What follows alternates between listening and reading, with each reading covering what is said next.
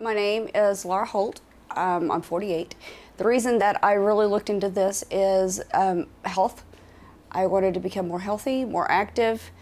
I've struggled for 2 years doing all that I could, diet, exercise, diet pills, a personal weight trainer, and, and all of that to prepare to become a law enforcement officer.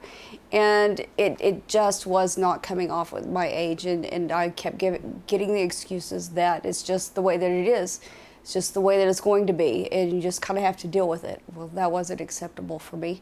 And I had some friends that had used this doctor and had just raves on their experience and how well they were, the hospital treated them and how accommodating and courteous. And I said, it's time. I was ready. And how was your overall experience with Dr. Maytorena and the organization of Long Term? So thorough. From picking us up at the airport, all of the emails, the information given, it was so clear as to what to expect, how to prepare yourself for the surgery, how to prepare yourself after the surgery. Everything has been seamless and very, very easy. And what would you say to someone that is having second thoughts of coming here to Tijuana specifically to get the procedure? Don't have any hesitations whatsoever.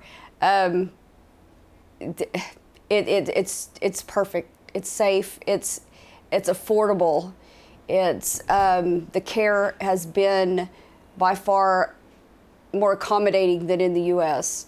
The facility has been amazing. I mean, the people are so accommodating, and I keep saying that, but they are. I mean, anything and everything that you need.